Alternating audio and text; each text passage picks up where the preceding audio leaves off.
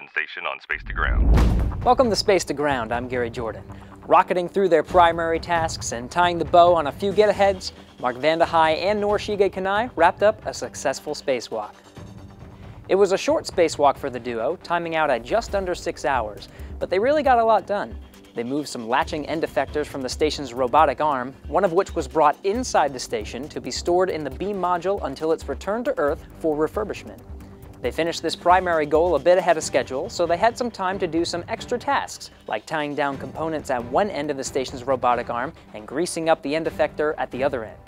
This 5-hour and 57-minute spacewalk brings spacewalks for Expedition 54 to a close. The 3 spacewalks this year, 2 of them from the USOS side and 1 Russian spacewalk, total 21 hours and 34 minutes.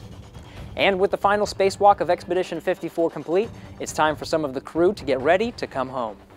Flight engineers Mark Vande Hei and Joe Acaba of NASA and Commander Alexander Mazurkin of Roscosmos are getting ready to undock from the station next week. They'll start with a change of command ceremony where Mazurkin will hand over command of the station to cosmonaut Anton Shkaplerov before his departure.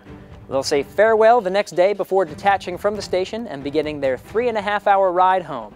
Check out nasa.gov/NTV to see the latest times on how you can watch these events live.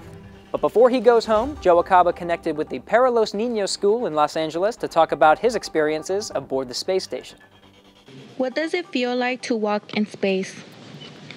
It's pretty exciting, and it's very, very cool. It's a great experience.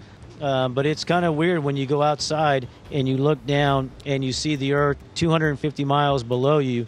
It can be scary for a while until you realize, hey, I'm not going to fall. But it's a great experience, and I'm glad I've had that opportunity, and hopefully some of you will get a chance to do that as well. Shay on Twitter asked how the human body is affected in space. Well, if you're an educator, you can share the answer with your students in a new NASA curriculum. In the curriculum, called Heart to Heart, students can step into the shoes of a flight surgeon, learning what they do and how they help to keep the astronauts healthy in space, especially in their cardiovascular system. Here's a hint: working out really helps. Keep sending in questions using the hashtag #SpaceToGround. We'll see you next week. Subscribe for more space.